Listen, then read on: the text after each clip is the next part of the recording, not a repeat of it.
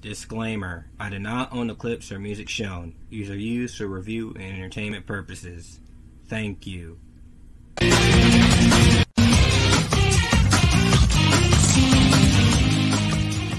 Last time on Channel Camden.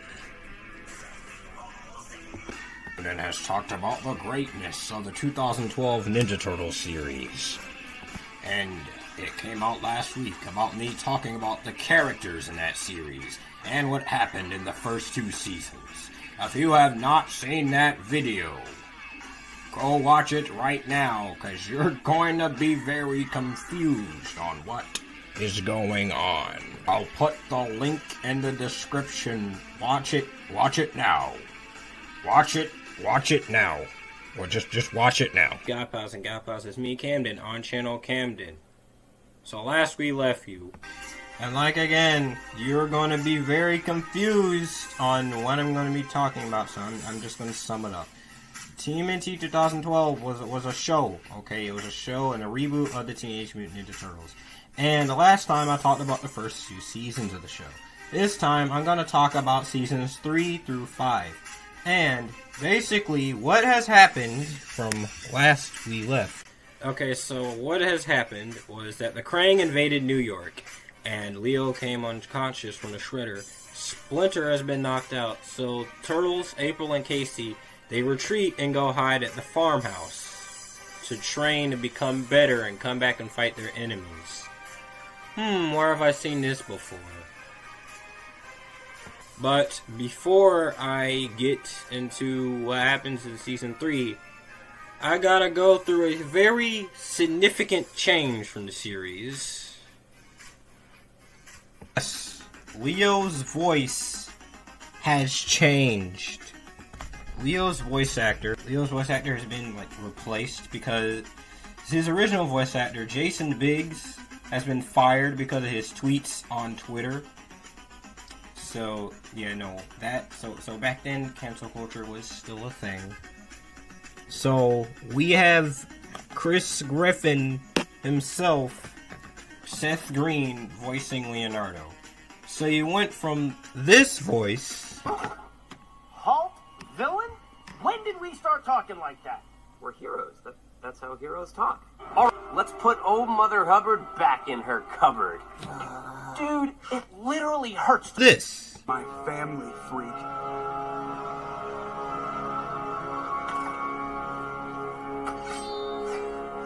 Honestly, I'm not against this choice, because he does a great job voicing Leo. He does a really good job. I'm going to say he's probably even better than Jason. Though Jason Biggs did a good job voicing Leo. But Seth Green does a fantastic job of showing Leo's mature side and him becoming the stronger part of the team and being the leader. Also explain how the guy's voice so deep is that his fight with the Shredder gave Leo permanent damage to his throat. So there you go. So I'm a completely different person now, literally. Season 3. So like I said, the Turtles hide out and retreat to the farmhouse to try to get better at their skills and come back and defeat the Krang and Shredder. Well, you may be asking, how long it lasts? A 90s movie, of course, it don't take too long. It only takes like a few scenes, of course, and mainly it's a movie, not a show. 2003 series, it takes them like 2.5 episodes to be in the farmhouse and for them to come back. How long does it take for the 2012 series? No way. 8.5 episodes at them being at a farmhouse? That really? It really has to take them that long for them to get back to New York? Really? They really had to strain it for that long? In actuality, the farmhouse episodes aren't bad, but they're nowhere near the show at its best. It's kind of where the show is kind of at the weakest. it's not bad, but it's just okay, I guess. Like, the characters just being themselves and everything, them fighting random mutants. Because, like, it just makes you wonder, at some point, they just gotta go to New York and stop the Krang. And, like I said, these episodes aren't that bad. It was kind of nice seeing Mikey hang out with the punk frogs. Also, the Dream Beavers was a very fun and entertaining episode. And as wild and crazy that episode was, it was crazily entertaining. I'm not gonna lie. It's one of those episodes that you watch, just not to get into some sort of arc where you're just to watch it. You know, like a filler episode. Which these episodes are, by the way. Turtles meet literally Bigfoot. And then we get another episode of, you know, Donnie being a simp. Here's what I haven't talked about in part 1, but part 2, with Donnie liking April and Casey liking April. Does April notice either of this? I mean, it's pretty obvious, especially how Donnie, and the fact, does it ever make April stop and think, wait, 2 guys like me, so I don't know. And she never talks to them about it. Girl keeps playing with his feelings, hugging them and kissing him on the cheek.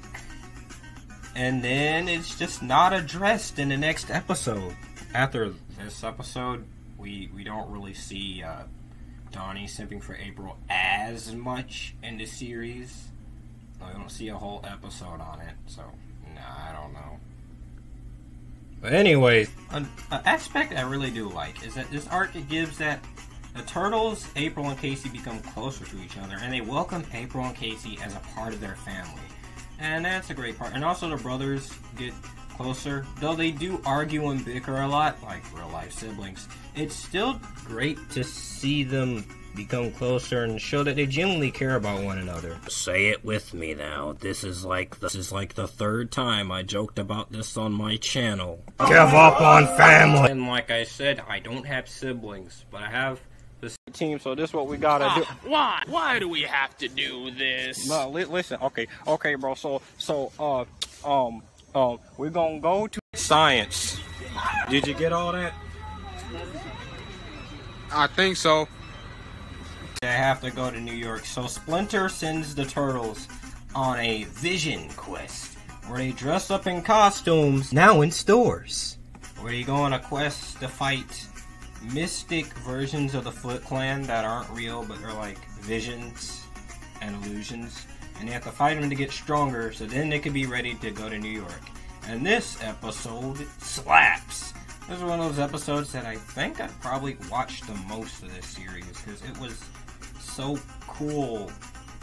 Oh, not because of the toyetic costumes, but in general, it was a very neat episode. And 9-year-old me went, thank gosh, they'll finally go back to New York.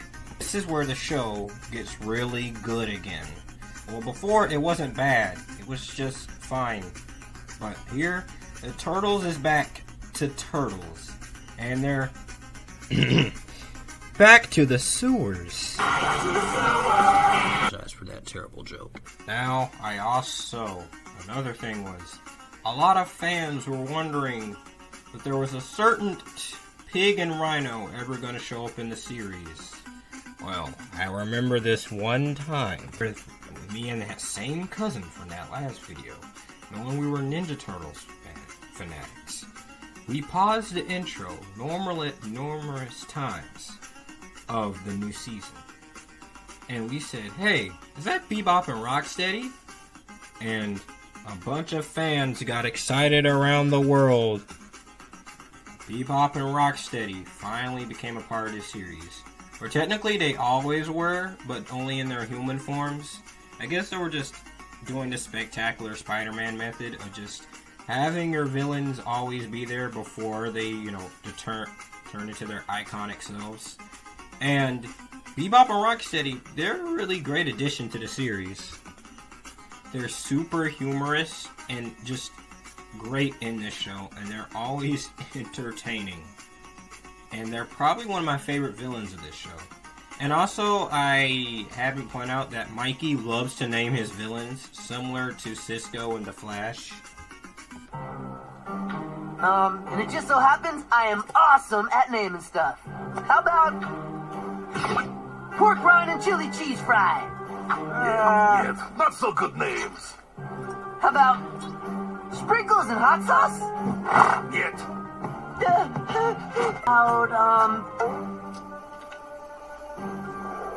Bebop and Rocksteady. So, the Turtles couldn't fight the Krang alone, so they also got help of the Mighty Mutanimals, certain characters that show up throughout the series, including Dr. Rockwell, which was a monkey that embarrassed Donnie in front of April, and Pete, which was a character probably no one cared about, to be honest. Flash, who was a good guy now, and Leatherhead, which I don't need to explain.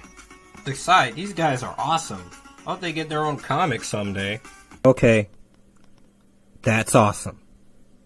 So then the Turtles go to Dimension X in another Toy Addict costume, and then they save the city, and the Krang don't become as a prominent villain as they were in the series after this. Since that arc is done, now the Turtles have to face their main arch nemesis, the Shredder. And again, both villains are interesting in the show, but the Shredder is, of course, the main antagonist, and the one that keeps you the most interested. And here, the Turtles' main objective is to stop Shredder and the Foot Clan once and for all for the rest of the season. And we also get to see Hun, who instead of being a big, bulky guy, is a Bruce Lee type. And then we get Mondo Gecko, dude! And he was played by Mikey from the original 90s movie.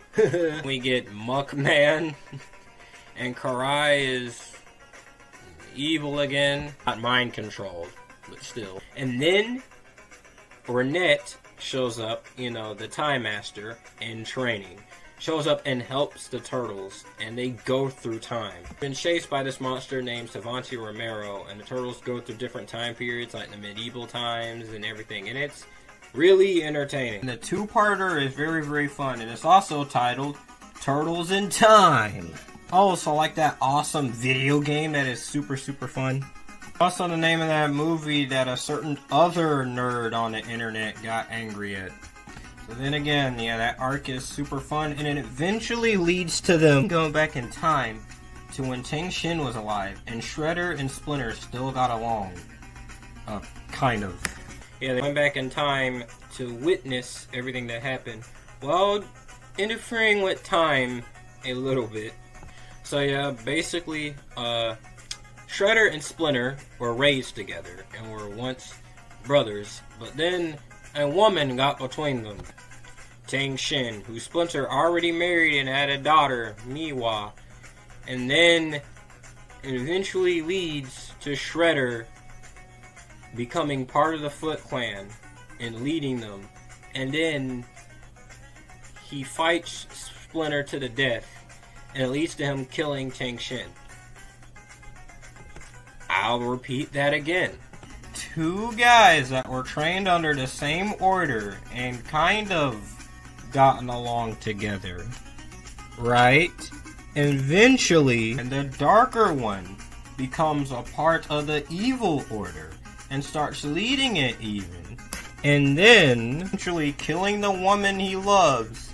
And then they fight and with a bunch of fire and things all around them. And then the darker one also gets burnt, and then a child that's like, or children that's completely clueless on who is their real parent. This happens! All jokes aside, this was a great two-parter, and I loved it, and it was awesome. And it was probably one of my favorite episodes of the whole series. That's right, Ninja. We yokai will steal all of your souls through your butt! Your butt! I know it's not the 2012 series with a crazy finale. And now we're introduced to a character named Bishop.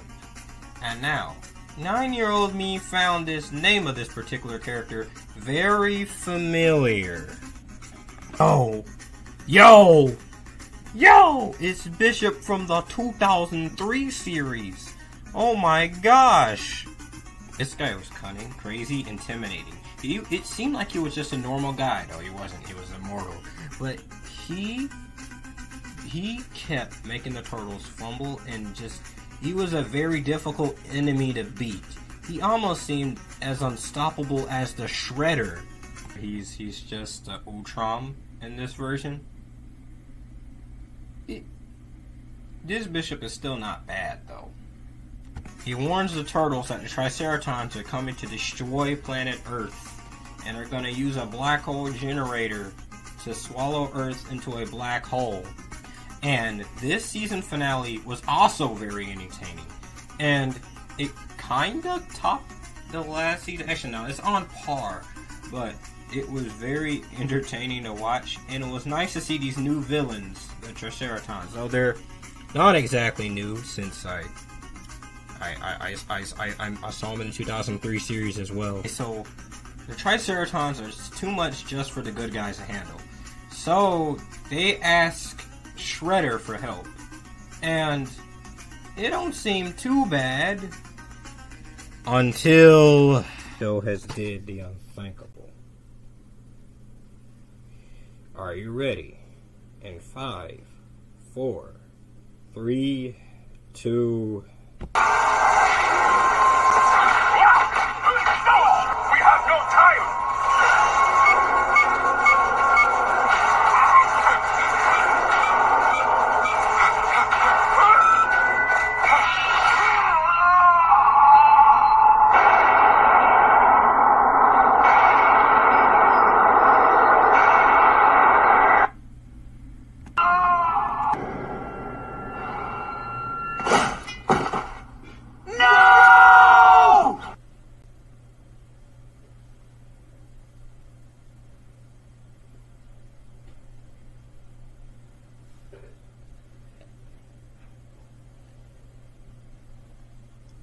Okay, so when I was 9, I was watching this, and before then, I was aware of the limitations of children's television, and I always thought no one could die in a cartoon. It's for kids. No one could die, and we saw Master Splinter die on live, on 4K, and live television. He doesn't die permanently, but still. So, then, the bomb went off, and Shredder explicitly says, "I don't care if the world ends. I finally won!" Man is such a hater, that he does not care if the world ends, himself included.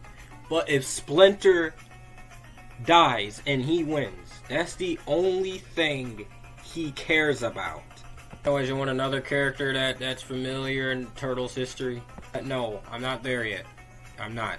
I have a story to tell. Okay, so, it was one morning, I was watching the episode, and I couldn't watch the entire thing. I had to leave.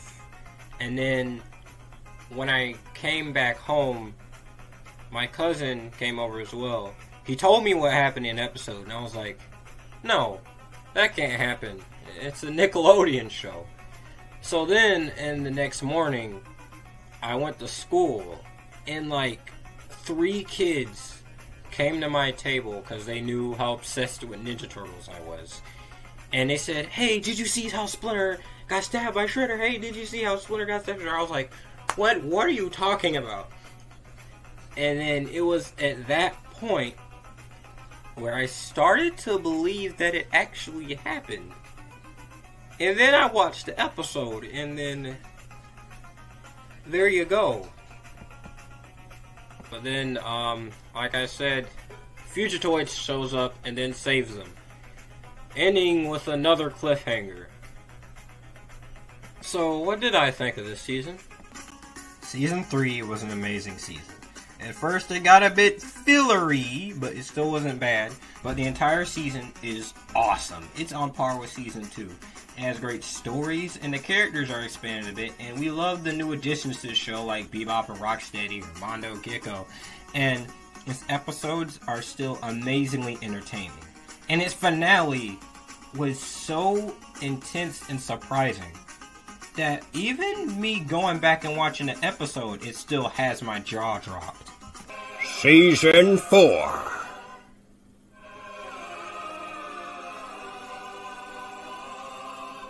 So, yeah, like I said, Earth blew up. So, our new character, but not so new, Fugitoid, Scrooge McDuck, takes the turtles back in time to stop the Earth from blowing up before it even happens.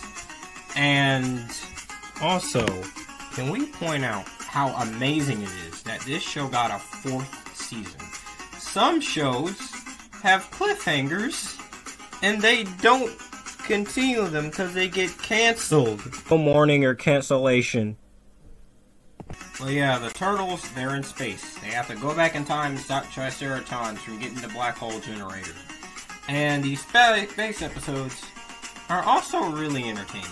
It's nice to see the turtles get out the sewer in a while, when it's not a farmhouse. But yeah, this arc is really fun to see. The turtles going to space, doing very unique adventures, and also meeting Lord Dreg from the Red Sky seasons of the original cartoon. Also meeting Raph's love interest that was only in 1 episode of the original cartoon, Mona Lisa, showing up in this series as well. That's really cool. And then there was like a special that was 2D. That was basically like Superhero Squad, but for the Ninja Turtles. You know, being based off a toy line and having goofier designs. It's not canon to the show, but I just feel like I need to mention that, because at this point I feel it's obligatory to mention the Superhero Squad show on my channel. It also has a lighter tone. Speaking of tone, after that dark and depressing finale of Season 3, the show seemingly becomes a bit lighter again, but still not afraid to have dark moments. Because I think that finale just changed the show. Special, Turtles Forever. Well, you want to see him do it again?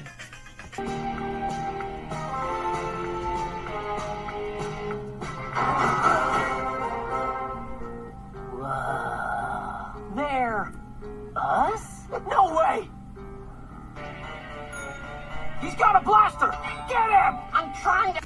This, yes, the original cartoon Ninja Turtles. They show up again for Ninja Turtles No Way Home. And this episode was awesome with all the references and everything. And also another thing, they brought back the old Turtles voice actors. But it was nice seeing them again. And especially seeing them in 3D, that was awesome as well. Eventually, you know, the Turtles gotta go home and stop the black hole generator. And they do, and they succeed this time. And of course, Splinter is alive again. As you know, Kid Surely. And yep, the Turtles are back home just like that. Everything's back to normal. Except Shredder has been defeated by Splinter. Like, Splinter gave Shredder a really bad whooping. Like, he just...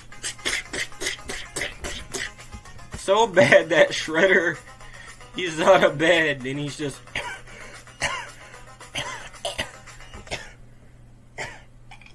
Stockman... Stockman, you lowly bug, come here. And then Karai is no longer evil. She's trying to run her own Foot Clan. And they meet the new character, Shimigami, which Mikey has a crush on. Which, again, with the Turtles liking humans again. And then we get an episode where that totally does not parody Batman at all. So Raph's bug phobia, and again, and Emo Leo. But there's this great reference, though. This is it! I still can't believe you were working with Karai behind Splinter's back. You don't have to rub it in. Just saying, that sounds more like me. Remember when I wanted to dress up as the Night Watcher vigilante, and you talked me out of it? You can always be Turf Lytle's faithful sidekick, Matt. So, also, April gets this crystal, this alien crystal, that is like a alien bird, and it consumes her, and she becomes like really evil, and it possesses her. And you know how she has mind powers? Wait a second, they just turned April O'Neil into Dark Phoenix? Wow, they really did turn her into Jean Grey. I mean, don't forget the mutant part of Teenage Mutant Ninja Turtles. So you know, to defeat your enemy, you gotta use his advantage against him. So this man, Shredder, turns into a mutant himself. He turns into Super Shredder. Yes, that Super Shredder from the Ninja Turtles 2. Yo, they're gonna start dancing now? Go Ninja, go Ninja, go! So yep, like I said, this man Shredder is mutated himself. We get to see his heart beating, claws come out of his knuckles, and he's straight up lost it at this point. At this point, he's sick in the head. Whole count of everything he did. List of things Shredder did includes when he was brothers with Splinter, a woman got away with him. So then, he was in love with Tang Shin as well while she was married with Splinter. And then he eventually kills Tang Shin while he was in love with her, and then blames it on Splinter. Then steals Splinter's daughter, Niwa, takes the birth certificate, scribbles over the name Miwa and puts Karai, and the father, where it says Hamato Yoshi, scribbles it and says Oroku Saki, and then trains her to be an assassin for her to kill Splinter. Then years later, he saw a ninja star on the TV, went from Japan to New York, and said, "Oh, I see. The Turtles, they're trained by Splinter." And he straight up violates 15-year-olds because they're being trained under Splinter. Because he couldn't just squash beef that was from like 16 years ago.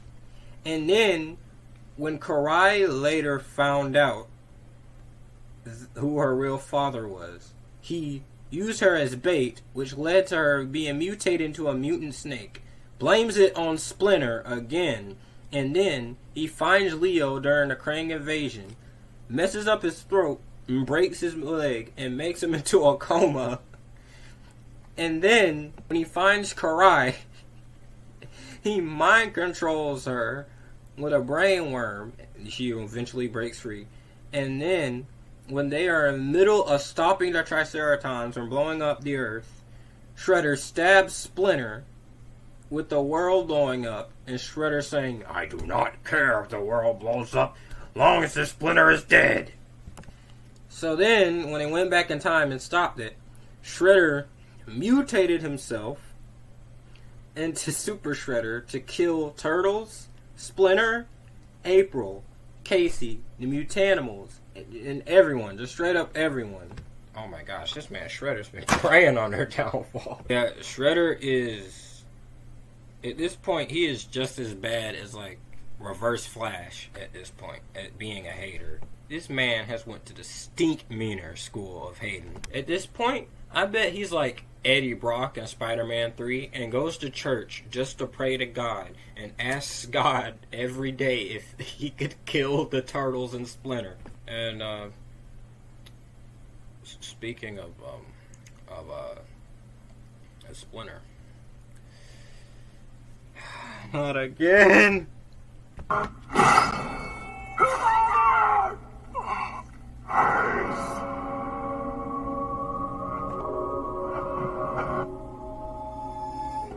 Father.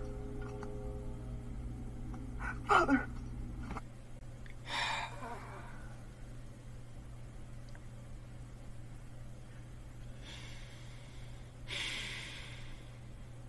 This is a cartoon about 4 turtles that eat pizza. Why?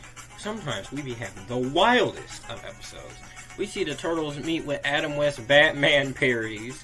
We see them fight fungus, dream beavers that were knockoff, like, evil versions of Care Bears. And then we see them go into Mikey's mind. Literally, yes. There's a... We see them fight a monster made out of pizza. And then we have episodes like this. Like, how do you go from a really fun and goofy adventure with Mikey making one-liners, Donnie being a simp, Raph being sarcastic, and then we have moments like these? How do you do that? How? Mind you, this is a cartoon on Nickelodeon about 4 turtles that live in a sewer, trained by a rat master to learn ninjutsu. They eat pizza and they go out around New York to fight crime, and they somehow make me feel emotional. I wonder how it felt pitching that to them. And then Shredder kills Splinter. So that with the help of Fugitoid or Renette, they're gonna go back in time and stop it, right? Right? He's dead. For reals this time.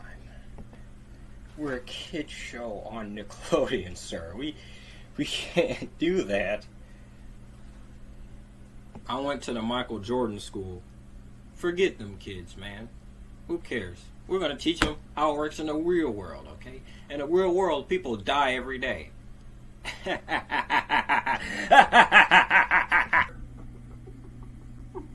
I need some Fairly Odd Parents right now. On to say goodbye to Master Splinter. Ooh. That after this episode ended, they had the audacity to play Loud House right after Little Me was grieving Splinter's death. You think I'm in the mood for whatever shenanigans Lincoln Loud is up to after seeing Splinter get stabbed and thrown off a building? So then, of course, the Turtles have their final battle with the Shredder. And they're all wearing clothes from Hot Topic. And this fight was nail-biting interesting. And they were hyping this up for 4 seasons. It's like we knew that this was meant to happen, this entire show. That the Turtles was eventually meant to beat Shredder for the final time. Another thing that was hinted at this season was, I think, even though some people noticed it was weird that, what was the point of killing Splinter 2 times? Well, I think it was always meant to happen. It was like, after the season 3 finale, and they saved Earth, it seemed it was just hints that Splinter wasn't going to be around this show that much longer anyways. I think that the season 3 finale was hints and was a sign that Splinter isn't going to be here forever. Their time travel shenanigans only delayed his death. It was, how in, like, Tyler Perry movies, or any type of 2000s black movies, where,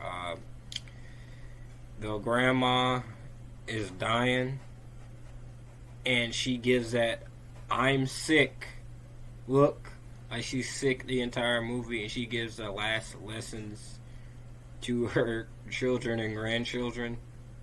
Splinter gave that look on the last 2 episodes. Like, every episode he gave that look. My sons, Donnie, stop being a simp.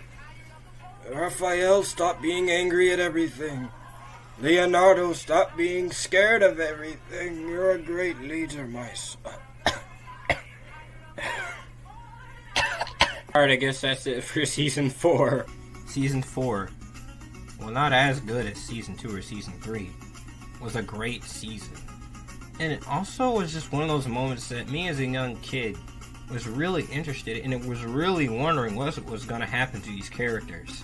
And it showed how truly the writers did a great job with the Ninja Turtles. And Splinter's death was on the level of Mufasa's death in Lion King. And just still. They had very entertaining episodes, like them being in space, them meeting the original Turtles, and things like that. But at the end, it was one of the most, probably the most emotional out of all the seasons. And it's probably the saddest one. Alright, anyways, now on to Season 5.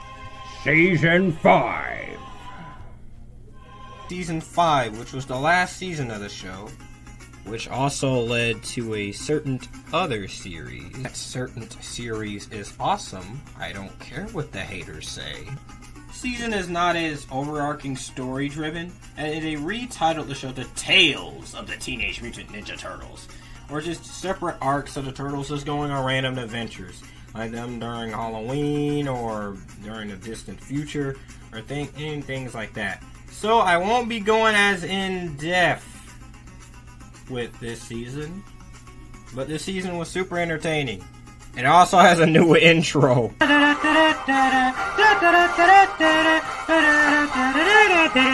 We have an arc about Cavaxis, a demon voiced by Mark Hamill, where they have to fight and they try to revive the Shredder.